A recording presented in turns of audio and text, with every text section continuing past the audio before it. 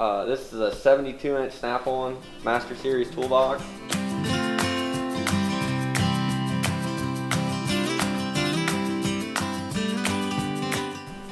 What do you want me to do first?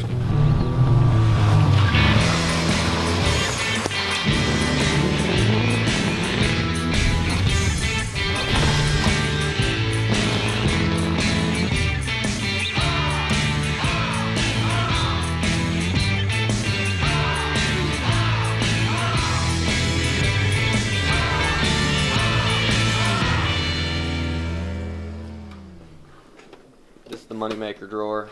My sockets on my 12-point. These are metric, standards 3/8, and then 1/2-inch drive, and these are just some oddball ones.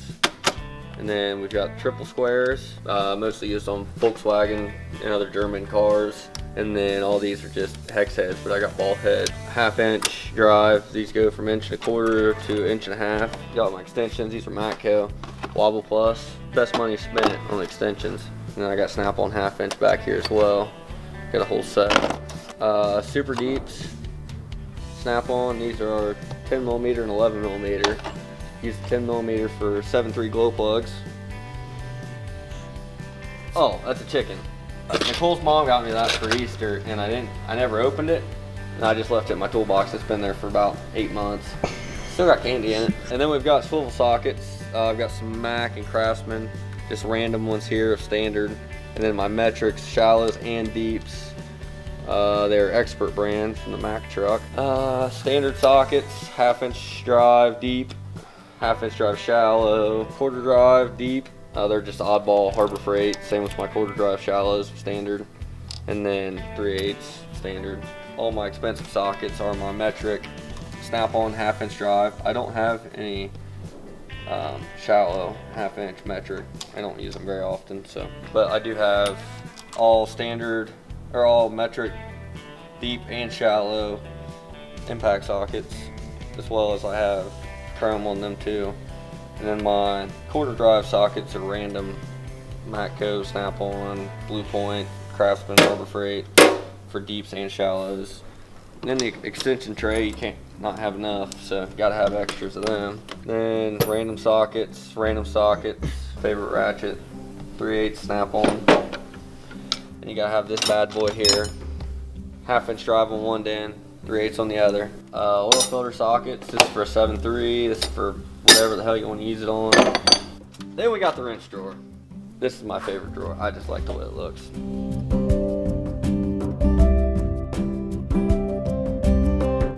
Got the old gear wrench, double box and ratcheting wrenches. These things are the cat's ass, and the cat's ass. We got the Harbor Freight crow's feet. Don't use them because they're from Harbor Freight, and I don't use crow's feet. Sunex stubby wrenches. They go from 10 to 19. Awesome to have, especially if you're in anything automotive related. You need stubbies. You're gonna need them. Angled wrenches. I only got, you know, from I think it's 1/2-inch to 3/4, just because that's all I needed when I bought them. And then ratcheting gear wrenches. I should have bought the flex head ones. I've got the S wrenches. Awesome for transfer case bolts as well. And custom wrenches, everybody's got them cut. You gotta have, if you ain't got extra wrenches, then you're new in the job. So, you know, if you gotta cut them, you gotta cut them. Then I got my 30mm Snap-on. Use that for a lot of alignments on semis. This is for Duramax. Water, yeah, filters. 21, 22mm. Box end, Snap-on. Gotta be Snap-on. I want my oddball gear wrench wrenches, because this whole set, except for I think set from 1/2-inch to 1-inch are gear wrench, and then just extra random ones, and then all the other are from 10 to 24. And then you got Mr. Mustache. Somebody says you can't grow a mustache, you really can. And power tool drawer, Big Mama here, 3/4 drive. Bah, bah, bah, bah. I don't use it very often. It is not Snap-on, but it was free. But when I do need it, it's nice to have. Then new Snap-on impact. These things are fucking junk. Don't buy one. And then the Mac 1/2-inch stubby. By far one of my favorite tools. Random pry bar because I don't know where else to put it. The Mac die grinder set. And then Snap-on battery tools. I will not buy any battery tools off any truck except for Snap-on. I mean, unless they got you know, Milwaukee or DeWalt, but man, this is the old Snap-on driver. Batteries are shot. And then my favorite tool, I carry this with me everywhere. Grocery store, home, church. Gotta have your Streamlight flashlight. Best thing ever. Put it back in my pocket so I don't lose it. This is my overflow plier drawer, which I really didn't need an overflow drawer. This stuff just didn't fit the way I wanted it in my drawer, so it's in here now. And we've got the Kiwi pliers, which I've only used once or twice, but for what I paid, they were a pretty decent deal. You gotta have a big pair of channel locks. There's no ifs, ands, and buts about it. It's cat's ass. Snap ring pliers for like in a transmission. Used them once. From the time I bought them, I used them. And then just random excess brake tools, piston ring, installer, which I use a fucking screwdriver. That was a stupid purchase. And then screwdriver drawer, pick drawer, whatever you want to call it. We've got it all. My radiator hose picks. These are supposed to be like O-ring pullers that save your O-rings, but they don't work like that. They're junk. Yeah, I think it was this one Dad used as the key in the Bobcat for a while until we got a key. Texas Snap-on guy told me I needed one warranty because the head got accidentally shaved off. And he warrantied it. Well, I haven't seen him to give him the pick back, so I mean, I might just have to warranty it again. Get another one. I got my little stubby Snap-on screwdrivers, my Snap-on set, and I've got some little Torx screwdrivers here and precision screwdrivers. This is a special bend screwdriver. It's good for like washers and an axle. Snap-on extra long screwdrivers. I've used them not very much, kind of a waste of money. And some extra hooks and picks and scrapers. And then plier drawer, got some real long bastards over here. Oh, excuse the language, sorry. These were like $8 at Farm Science Review. They were pretty nice. And everybody needs to have a pair of these. There's no day that you don't need these. Cut everything with these things. Brake lines, you want to mess with your buddy, cut his brake lines with these, and whatever you want. The Snap-on snap ring plier set. I had a set of Harbor Freight ones. Don't do it, they break, the tips break off. And then just random pliers, channel locks, Nipex. I just picked up this full set Monday. I had just the middle one, the small one, but I bought the whole set so I could keep the other ones elsewhere. But these are like the absolute best tool. Nipex Cobras. Woo. Just makes me happy thinking about using them. Vice grips, cheap ones, Matco, Irwin, I got them all. This is electrical drawer number 1. I've got my Power Probe 3, awesome tool, an amp clamp, spark plug tester, multimeter. That's from Harbor Freight, and it actually is a really good meter from Harbor Freight, and I will give props to them on that. Snap-on test light, crappy OBD2 plug-in for your phone, Blue Point OBD2. I've got, oh, I don't know, it's blowing in here, wrong drawer. I was looking for that. This is just like my wiring tools. This is like an all-in-one, but I don't like it. I'd rather click like that and my wires strip. And then next drawer is the other electrical drawer, and it's got my test leads. These are for like popping out pins and plugs. I got the whole set of them. Oh, cannon plug dudes? Yeah. They're actually, I used them a couple times. They're actually pretty nice to have. Fuel pump O-rings, extra ones you get in the kits. I think they're extras. I guess we'll find out if it comes back. They came with like 2 or 3 in the pump. I knew the one goes on top. I didn't know about the rest of them. I don't like electrical, so pretty pissed they have 2 drawers for that shit. The awesome drawer. I've got Harbor Freight hammers, not gonna lie. You can see how well that's lasted, about 6 months. Absolutely abusing the hell out of it. But I just bought this one. And then I got the Mac Anti-Vibe set, which if you're gonna buy hammers, buy these. They're my favorite hammers I ever bought. It was like $100. You got all 3 of them. There's a 32, a 40, and a 48. There's a ball joint separator that I don't use. You just heat it up, beat the crap out of it. Giant bolt. You can't get that bearing out of your hub. You just sit it on there and just pow! Out every time. What'd that come off of? Down here, got my laptop. Get that out.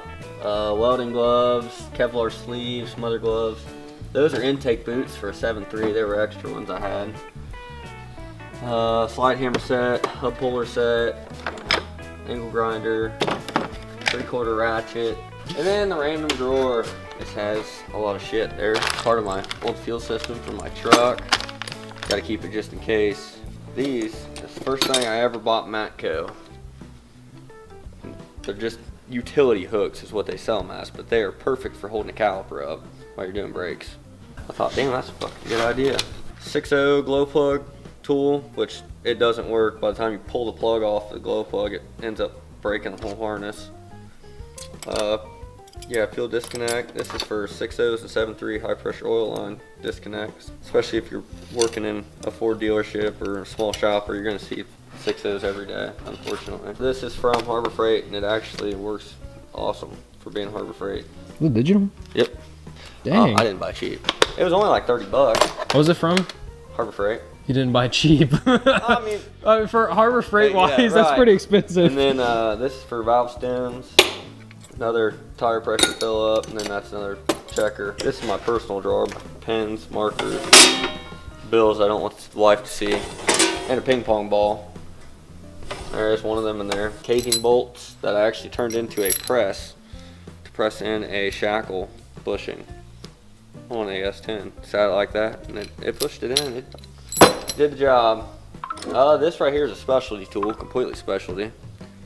It's a Ford power steering cap, and then you hook this, I flared a brake line on it, and you hook this to your intake, and it pushes all the excess air into your intake and bleeds out your power steering system on Ford. Like a 7.3s have that. I think some of the older Ford Tauruses have that set up. I do have this though. Snap-on ruler. It was free, so I did not buy that, but it is snap-on. That's my auto body drawer. Got DA, paint gun, oddball crap, some wheels, sandpaper, rivet gun, and then just a fender cover. That was actually my dad's from when he was in high school. Brake piston compressor. That's a Lyle. It's really nice. Matco air pressure brake bleeder set. You just hook it up, turn it on, hook it to air, and it bleeds the brakes. It's a 6.0 fuel pump harness. And this random parts, you gotta have a drawer full of this crap. This is all 6.0 and 7.3 crap though. I think there's some Cummins gaskets in here. There's Cummins O-ring, intercooler clamps, an ICP, some random seals. There's an old radiator cap. And in the locker, got your magnets, trays, you gotta have them. Kick the fancy lights on here in my Harbor Freight locker. My Snap-on cup. This is a vintage Snap-on cup with women in cars. Look at her. No, that's my pen cup. Look, I ain't got my forks because you never know when you're gonna have to snack and eat or snack and work. That's what I mean. It's got some pens and random crap. Coolant pressure adapters. And if you are going into any trade where you're going to be working on vehicles and you need to buy a coolant pressure tester, do not buy the shitty little hand pump one. I tell you, it sucks ass trying to do it to a semi or a diesel. So buy the nice expensive Snap-on air pressure. Oh, this thing is the cat's ass. But you got to know how to use it. If not, you will backfill coolant into your gauge, and as you can see, I've done it once. It's all fogged up from coolant being on the inside. And it was a complete accident. I just wasn't paying attention. I knew how to use it. I just wasn't paying attention. Harbor Freight tap and die set. It's a real crappy set, but it was 12 bucks and I needed it at the time. Matco tap and die set. It's a small set. Brake flaring kit. I don't even use it. I refuse to do brake lines. Snap-on vacuum pump, or Snap-on Harbor Freight is what I meant. It's a crappy vacuum, but I needed it at the time. And it actually worked pretty good. Snap-on Pittsburgh division. Yeah. I haven't got to use this yet, but after doing a couple twist-end brake calipers, I bought the kit because it fucking sucked without this. But this is for all the actual twist-end. I actually have the socket as well. Ford was known for this on rear brakes. They put this little thing, you actually had to spin it in instead of pressing it in. But yeah, I haven't got to use it yet. But when I do, I'm going to be one happy kid that I bought it. This came in my Buick when I bought it. It's a whole like roadside assistance kit, but all I wanted was the fuel siphon. So I just wrote fuel siphon and left the case in there. It does have some nice little tools, a little bit drive. Oh look, quarter drive sockets. Huh. Some light bulbs. I don't know what the hell this is. I think that's like a roadside little blinker. Oh, you sit on that. Alternator goes bad. How the heck are you gonna use that? Serpentine belt tool from Gear Wrench. It's probably that's probably one of my first tools I ever bought. I remember you bought that. I think I've lost the 3/8 piece in here. Yeah, probably a couple times. The last one is probably still on the truck I left it on. I couldn't get it back out of the belt tensioner on the 6.4. It's gonna melt anyway, so what's it matter? Yeah. Got my welding helmet. These are some like, what are these called? Oh, those brake are... funnel, prevents contamination. I've seen those. They were on sale at Dayton Tool Crib, so I bought it. On this video, you gotta give a shout out to Coon Trucking. It's on Instagram. Tub of Towels. They're gonna be sponsored by Tub of Towels here soon. They got me hooked on. They clean your tools the best. Brake clean sponges your handles up on ratchets. That will not. So Tub of Towels. We're getting sponsorship too. There's some syringes I use for filling turbos back up with oil. I don't like to start them dry. And we got the under the hood light sponsoring us. Very bright lighting on this beautiful dented chrome top on my toolbox.